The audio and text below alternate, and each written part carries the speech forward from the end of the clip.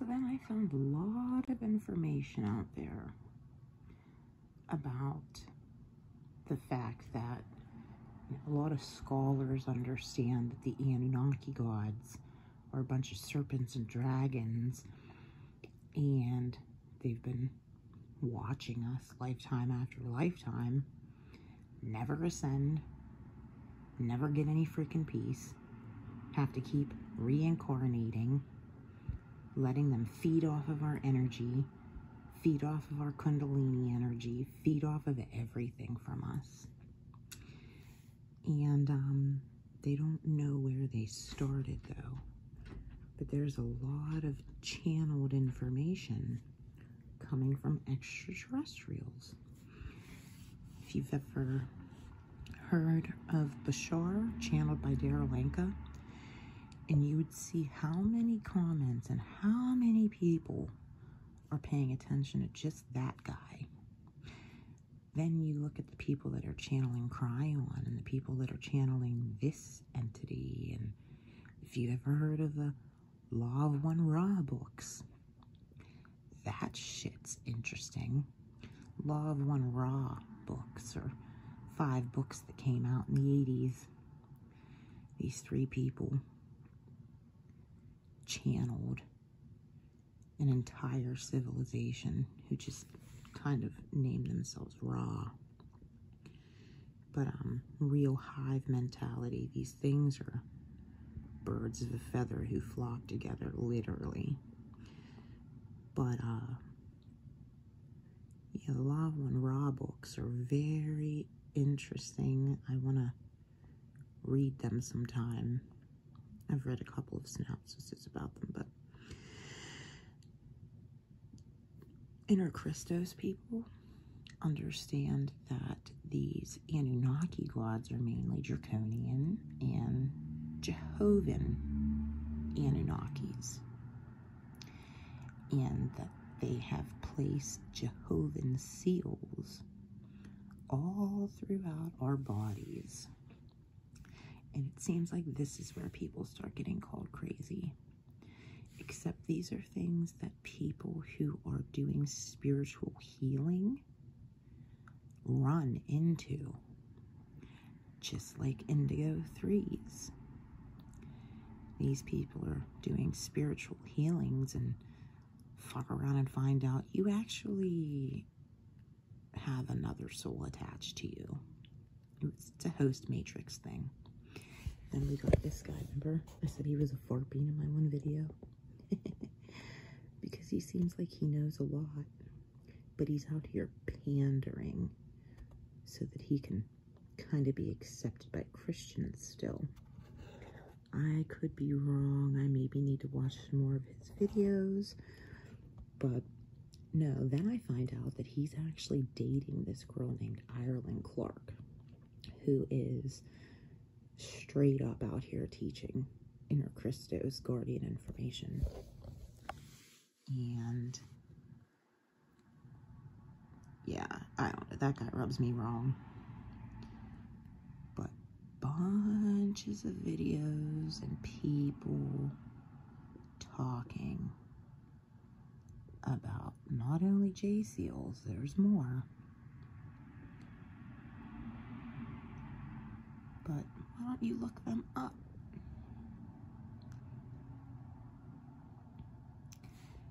Indigo Angel here.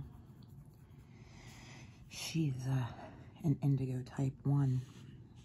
And she's out there downloading and receiving information from the Guardians. The Inner Christos information is Guardian information. It's being channeled in, and these Guardians are the good extraterrestrial entities out there who are kind of babysitting everybody. But Ashiana Dean, she mentioned her and she likes her. But Ashiana Dean's numbers seem off. Her numbers of indigos seem very low. And this chick's like literally going to the Vatican on guardian missions and running reversal currents and trying really hard to damage what the Vatican is doing and the energies that the Vatican is bringing into this world from their fallen ETs and fallen extraterrestrials. I totally believe that. But she says there are 500 million indigos and starseeds out there. And I believe that. Lots and lots of information that you are never going to see on the news. Whole freaking shitload of them. Oscar, go away. You are a terror. Where is Natasha Farpine? Where is... Here's her getting hers removed. And my Jehovian... so I had my Jehovian Anunnaki J Seals removed. And I'm going to explain what that's about. My name's Natasha. I'm from Soul Mission, where I work with starseeds and light workers who wish to ground their soul mission into physical reality. So I had an advanced healing done on me about 2.5 weeks ago. And it was the removal of the J Seals, otherwise known as Jehovian Anunnaki Seals. And I've been thinking about having these removed for quite some time, but I wanted to do my research on this first and really kind of understand what the full implications of that would mean. And so let me kind of give you a little bit of background before I share my experience with this. And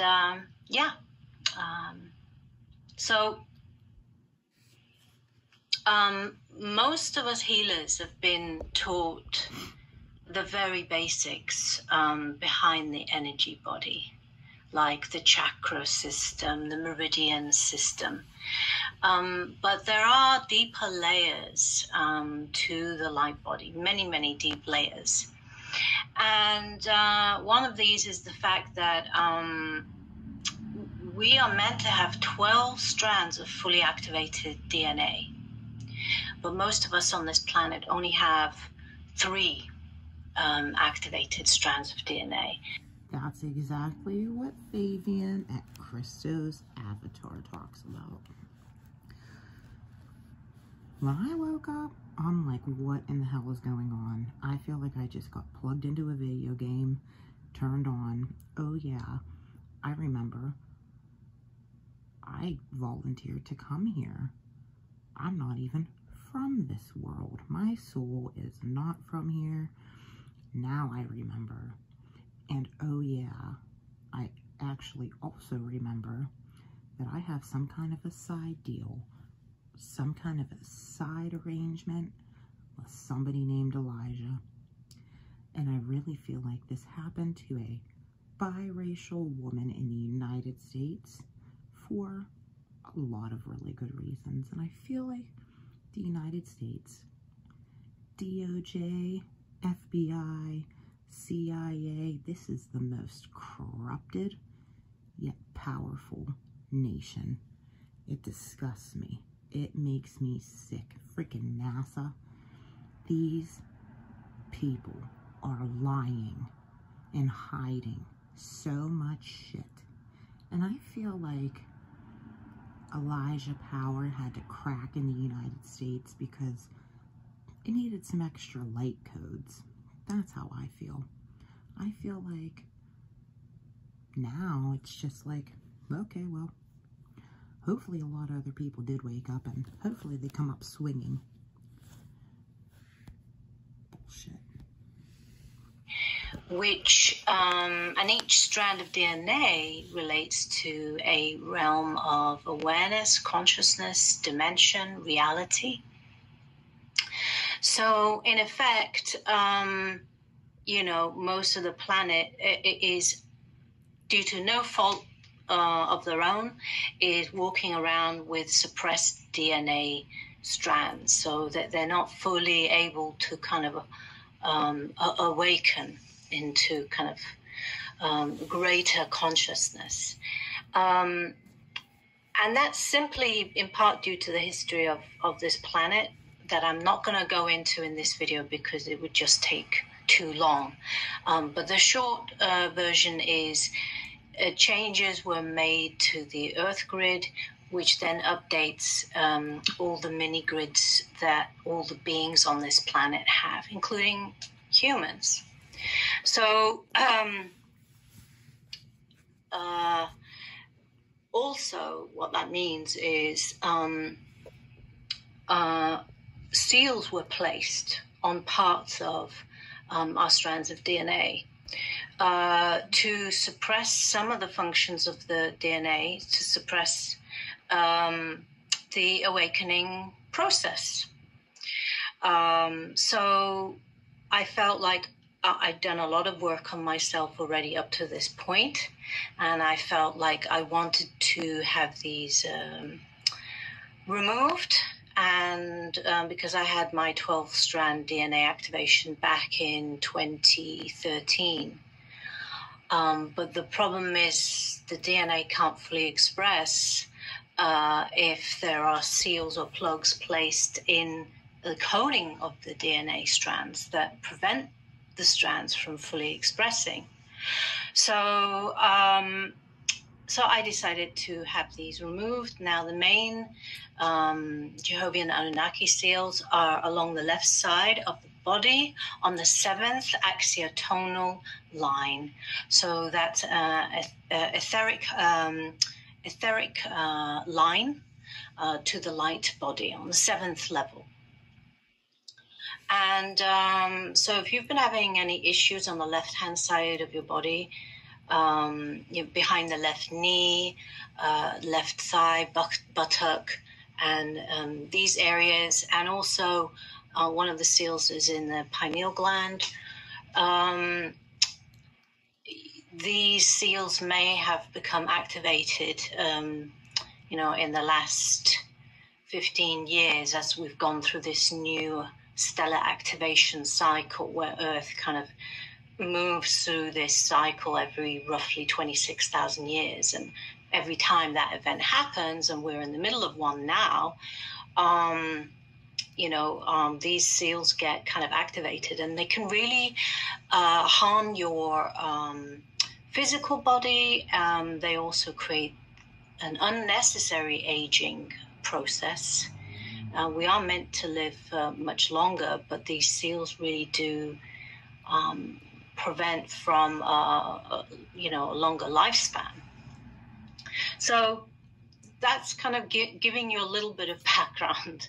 And I will make more videos kind of explaining a bit more about this. But for now, I'm going to share with you my experience. So I had them removed about 2.5 weeks ago by an advanced healer. And I lay down for about 50 minutes. And he was using his healing sequence to remove these. So what I felt during the process was about 3 or 4 times I went into a kind of light trance-like state, and I felt energy moving throughout my body. But the main sensations I felt was a week later, and also over the past couple of days. So about a week after, I mean, I felt very energized at the end of the healing, that I do need to say.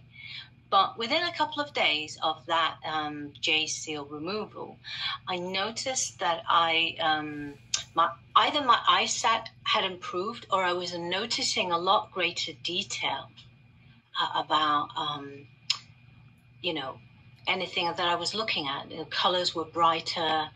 I was able to kind of see more clearly things in my surroundings. So that was kind of interesting.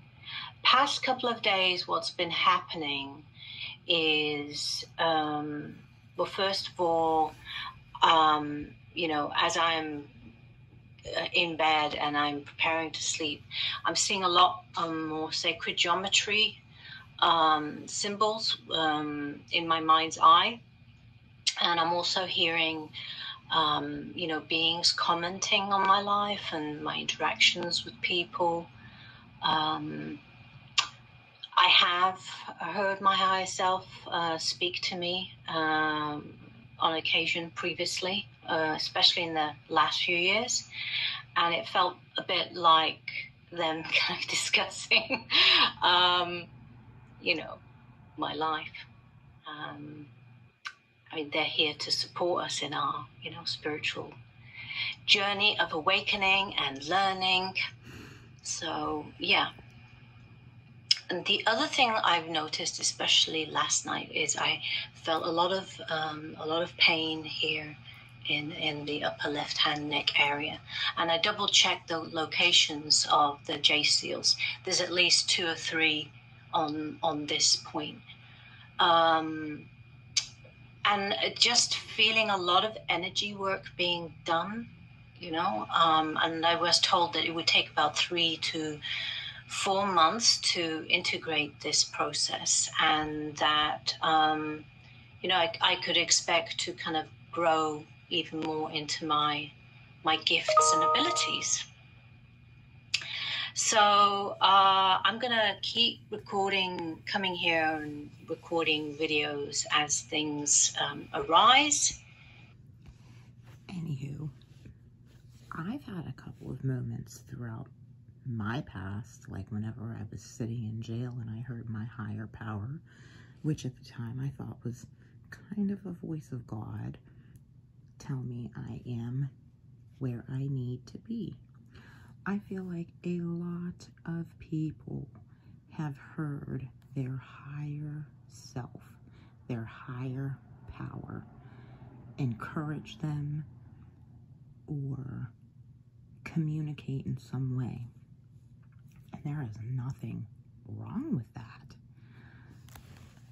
There are, though, people like the lady who is sitting there with her little Jesus doll, freaking out like a total nut job.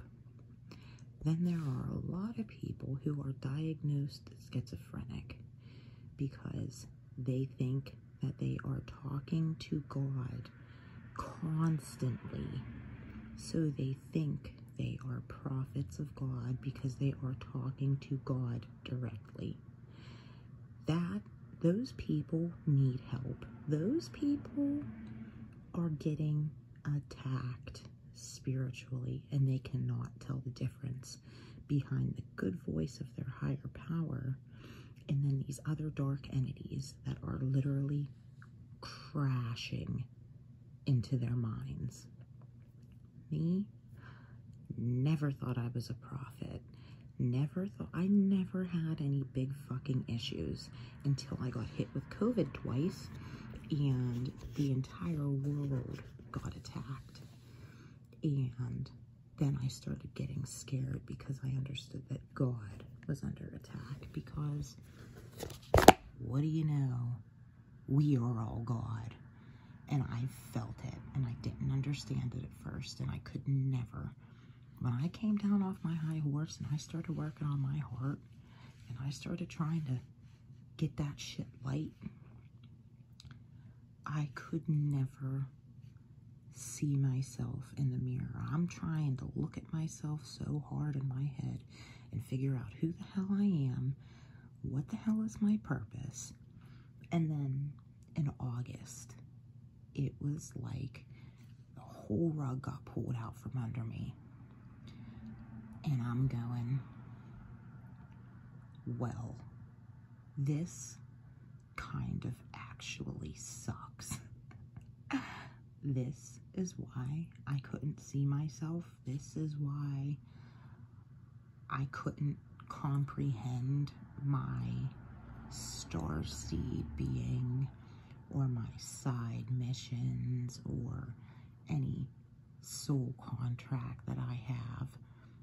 This is why, oh shit, now I totally understand why I had to walk the path that I had to walk, because I'm looking around at all these mental health patients and I'm going, there's something going on. Like, everybody is being attacked spiritually and I cannot figure it out. I can't figure out why this person's experiencing this person's experiencing that. Both of those people could sit in front of 5 different doctors and get 25 different diagnoses. It doesn't make any sense. The DSM-5 is huge, literally to keep trapping people in this fake world. And they are trapping pineal and pituitary glands so that people don't understand that spiritual awakenings are real and everybody's trying to have them. I am so upset